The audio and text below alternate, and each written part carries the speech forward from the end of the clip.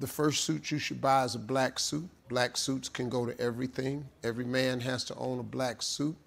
After you get a black suit, there's 5 suits you need to get: black, navy, gray, brown, tan.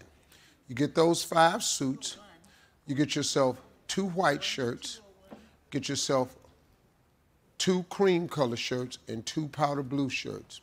You can make 75 suits with those combinations, because every last one of those pants go with every last one of those jackets. Every last one of the jackets goes with every last one of the pants. Get you 3 basic color shirts: blue, cream, and white. And then just get yourself some Steve Harvey ties and start living your best life. That's what you do. This over here, don't even do this.